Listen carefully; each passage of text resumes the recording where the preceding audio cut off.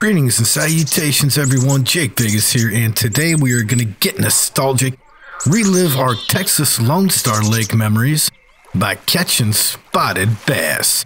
Except today we are fishing for these spotted bass here on Louisiana's Quanchkin Lake in Fishing Planet.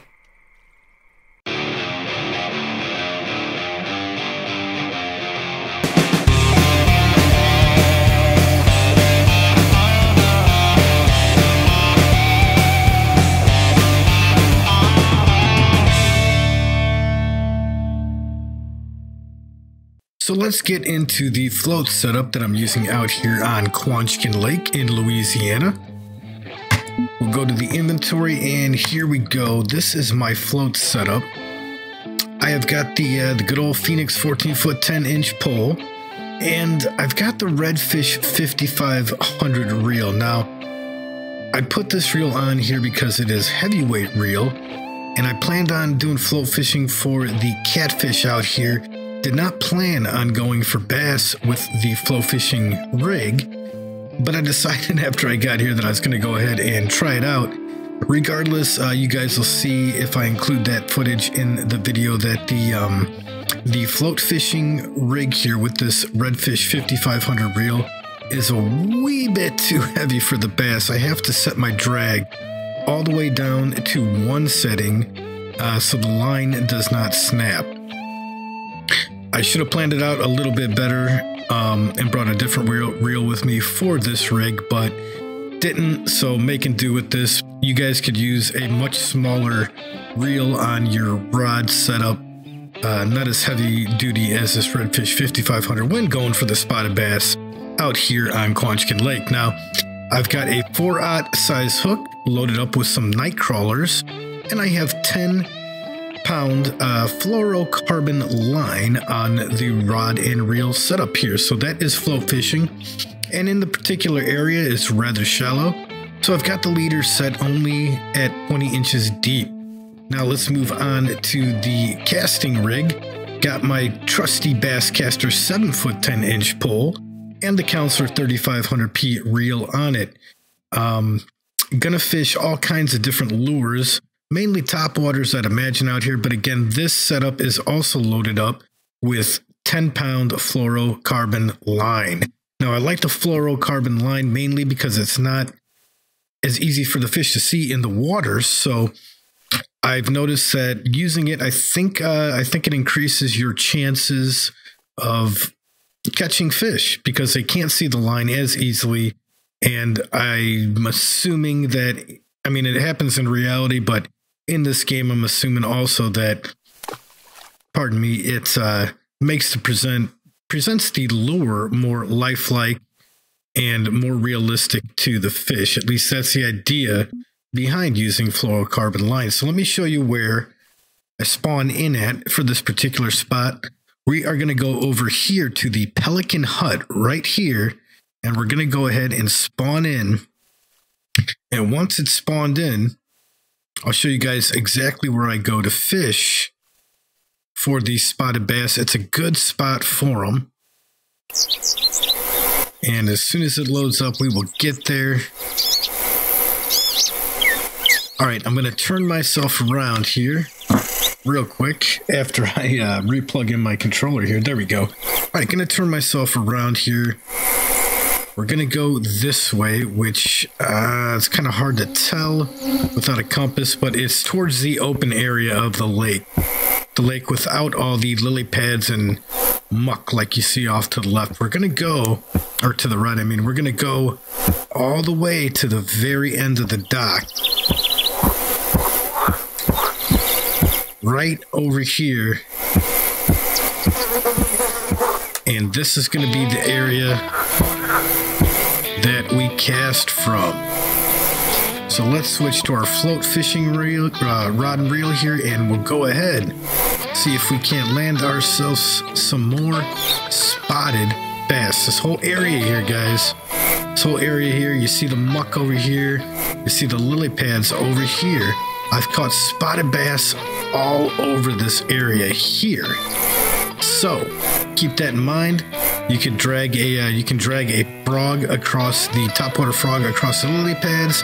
You can throw some topwater walkers, poppers, spinner baits, jigs, everything in this little opened up channel here. And you can even do some float fishing. So without further ado, let's cast out there, see if we can't land ourselves some more spotted bass.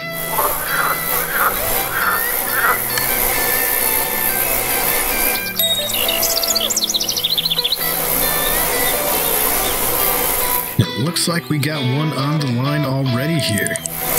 Boom, it took it under. See that, guys? You can tell on the reel. I know it's given a lot of drag out there, but on the reel you can see I've got it set to a 1. If I set it up one more, there's a chance that that line will break. I don't want to do that. Here we go. We got another spotted bass. Little 2-pounder, not bad for a spotted bass though. This is bigger than anything I think you'll get on Lone Star Lake. So let's go ahead and keep them. $160. Let's go ahead and keep them and put them in the keep net. Now, I want to give a shout out to a subscriber named Jonathan, also known as Stitch and Fishing Planet. I was fishing with Jonathan out here the other night, and he actually showed me this spot where you can consistently catch the spotted bass at. I've been experimenting with it a little bit here, and for the most part, there are a lot of spotted bass here. Occasionally, you'll catch a bowfin or a chain pickerel. And there we go, we got a fish on. Nighttime, you might catch a channel catfish, but for the most part, there is spotted bass throughout this area. What do we got here? Another spotted bass. It looks like 2.1 pounder. Not a bad little spotted bass. We'll go ahead and put it in the keep net. Later in the day here on Quanchkin Lake in Louisiana, and I didn't want to spend too much time on float fishing, so I went ahead and switched it up to lure casting. Right now I've got myself the 3-foot crankbait with a number 3/0 hook on it, and we're going to cast out there as far as we can go, and I'm just going to reel this in at a nice speed of 1. And we'll see if it'll entice any of the bass out there to hit it. As I mentioned earlier in the video, there is a chance that you can catch other types of fish here, including bowfin, chain pickerel, especially off the crankbaits, topwater lures. So, oh, look at that. We got another fish on here.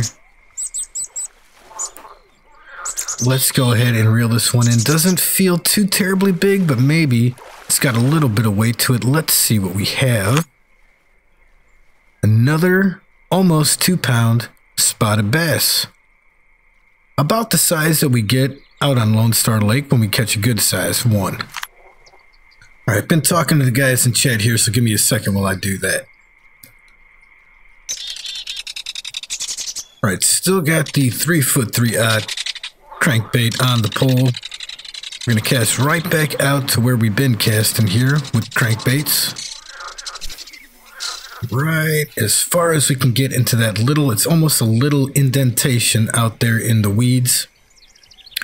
And same thing, just with the crankbait, I worked it real slow, 1 reel speed, all the way back up to shore. We got another fish on, guys. Look at this. The crawfish color out here, crankbait 3-foot 3/0, has been working fairly well for catching these spotted bass. I think this is a spotted bass. No, this is not. This is a chain pickerel. Like I said, guys, earlier in the video, yeah, you can catch some chain pickerel out here as well.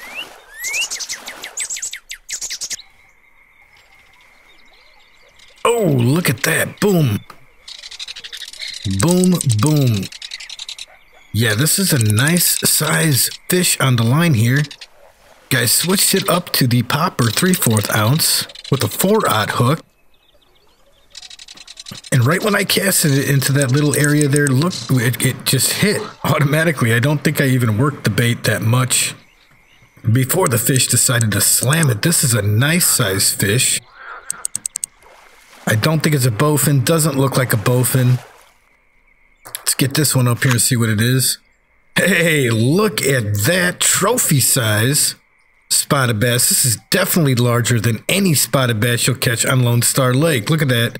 3.1 pound spotted bass. That is a nice size fish for these guys. Got him flopping out there. We will go ahead and put him in the keep net as well. So I was really looking forward to night fishing for bass here on Quanchkin Lake. If this lake was anything like the Florida Everglades, I was sure I could land a unique spotted bass by casting a topwater walker. I couldn't be more wrong. When night finally settled in, I casted the topwater walker and didn't get any hits. In addition, nearly everything I threw at the spotted bass produced lackluster results during nighttime, including live bait. No matter what lure or bait I used at night, the spotted bass just weren't having it, and I was fishing peak time during these hours as well. Whether the fish not hitting at night is specific to spotted bass, or whether they just don't hit at nighttime here on Quanchkin Lake, I don't know for certain. But my advice? Fish for spotted bass during daylight hours while here in Louisiana. It is officially Fishing Planet Day 2 down here on Quanchkin Lake. And I had good luck. I nailed a trophy largemouth bass yesterday off of the popper 3/4 ounce number 4/0. I'm going to go ahead and give it another shot while it's out here. Wow, look at that. Something came up and slammed it. Again, now remember guys, there are big bowfin too on this lake to get up to unique size. So very possible that bowfin can be on the line as well. But I gotta be honest with you, the way this thing is fighting, moving fast, doing circles. Nope, this one is a bass. I can tell by the way it is bouncing in the water. Let's see what we got here. Look at that, another trophy spotted bass, 3.774 pounds. All right. Unbelievable. Look at that, 300 some odd dollars there. Nice size fish. 2 trophies I've landed so far out here on Quanchkin Lake using the 3/4 ounce topwater popper. We're going to go ahead and cast back out there, see if we don't have some good luck again. Unique spotted bass are in here as well, guys, just to let you know in case you weren't aware of it. They've got trophy, they've got unique. I've caught 2 trophies. Would be nice to catch a unique at some point. Can't make any guarantees on the uniques though. You never know when you're gonna nail those guys. So nope, we got another fish on. Look at that. This one feels hard to tell. It's coming in rather easily. Yeah, this one's coming in rather easily here. What do we got? Not just a little chain pickerel. Yeah, that'll happen. That'll definitely happen out here. You will catch the chains as well as a spotted bass in this little fishing spot that we got here. Now I'm going to cast right back to that same area. We've been having good luck out there casting lures the entire time I've been out here. I just casted that little spot and start to pop or reel in a crankbait or walk a walker across the water, and I've had real good luck catching spotted bass so far in this area. We landed 2 trophies so far, and yeah, hopefully we can get a unique sometime soon. Would be nice to mark one of those bad boys off our checklist.